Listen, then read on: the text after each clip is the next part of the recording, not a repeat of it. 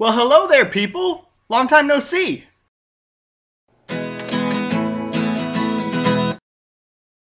So, today was very interesting, guys. As some of you may know, back in December, our camera broke. Our beautiful, high quality HD camera broke. And since then, we have not been able to make any videos.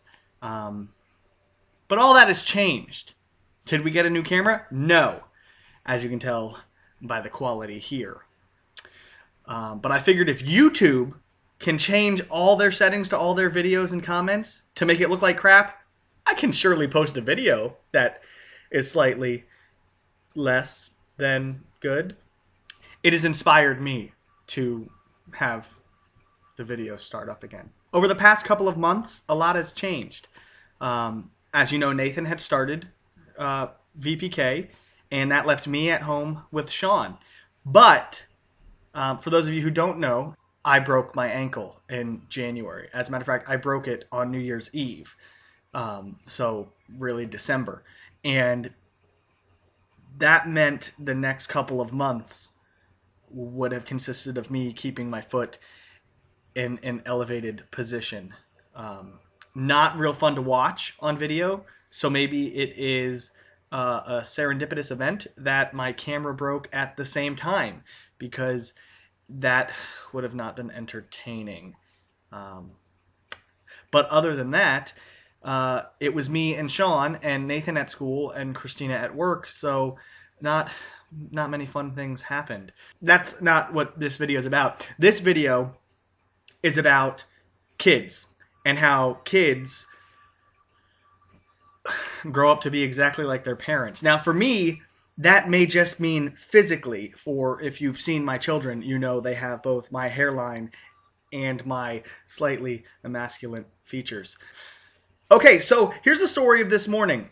We woke up, we're getting ready to go to preschool, and Sean and Nathan are eating. I just got them breakfast. Nathan is still in his pajamas, and I said, hey buddy, we need to get dressed. Why don't you go pick out something to wear? Well, he tells me, why don't you pick it out?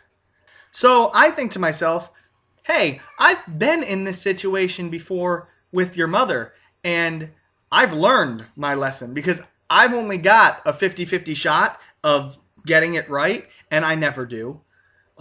So I said, hey, he's more like me than he is like her, so maybe we like the same things. So here are my boys' two options. Iron Man, which is a short sleeve shirt, and the motocross motorbike shirt that is a long sleeve shirt. Well, somewhat long sleeve, more like a capri if it was on your legs. And so I brought both items before my child and asked him which one he would prefer, to which he decided he wanted the motocross shirt. And I said to him, are you sure that you want the long sleeve shirt and not the short sleeve shirt? No, he said he wanted the long sleeve shirt. We went to school. He gets home today for lunch. I make them lunch. I leave the room. I come back. Nathan's in a different shirt. And I said, where did your shirt go, buddy? His response is what this video is about. His response was, it was a hot day, and you just gave me a long sleeve shirt. I was baffled because my memory, which is keen, by the way, told me that I did not pick him a long sleeve shirt. I gave him the option to choose. Well, this is where my son shows the personality of my wife. His response was, well, you should have just not let me do that. He effectively told me that even though he was wrong, I was wrong.